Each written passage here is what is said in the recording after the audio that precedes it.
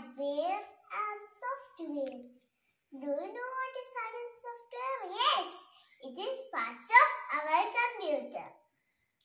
Now, let's talk about hardware. What is hardware? Hardware is parts of our computer, which we can see and touch them. They are made up of electronic devices.